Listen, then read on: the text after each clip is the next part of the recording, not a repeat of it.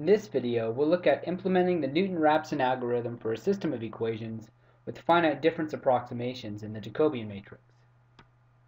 After studying this video, you should basically be able to do what I just said. So let's look at an example. So we'll solve this system of equations. Here we have a three variable system. Lots of nonlinear things going on here with the sine, the y squared, the natural log, z cubed, 2 to the y. So lots of nonlinearity in this system. It would be relatively tedious to calculate all of these partial derivatives.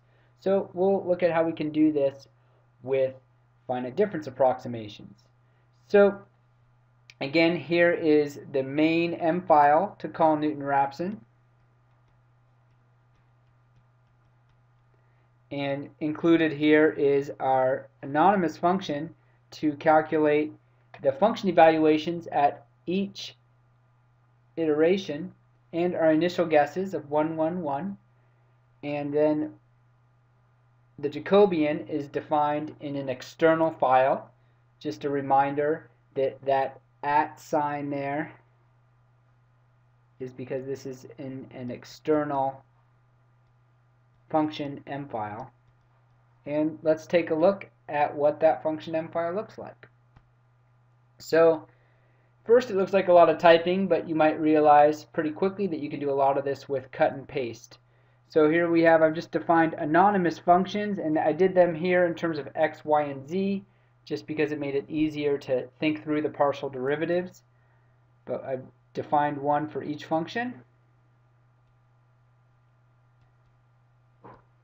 each of the equations. And here's our del, that's the amount that we're going to perturb, we'll say, each function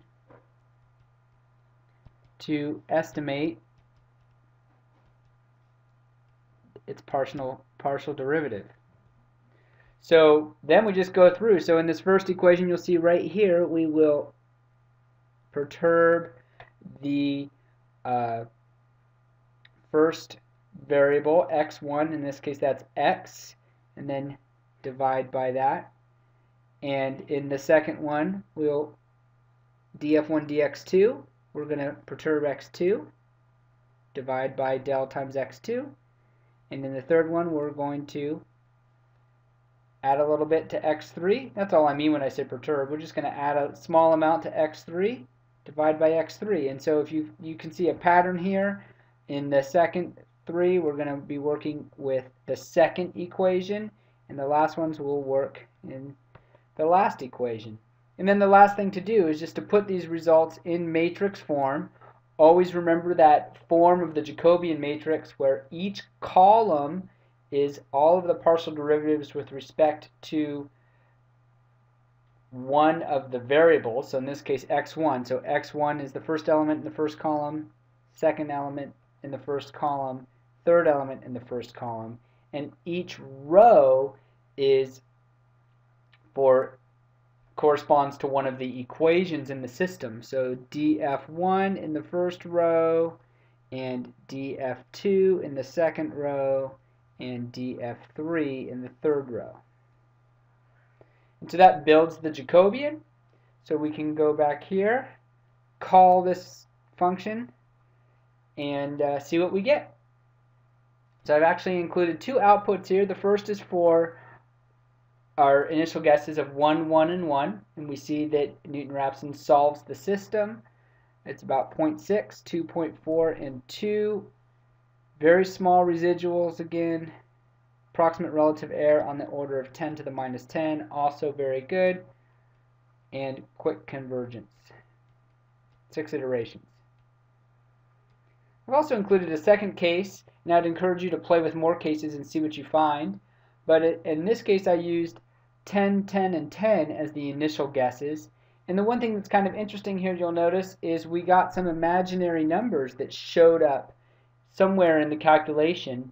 And this is one nice thing about MATLAB, because it can handle imaginary numbers.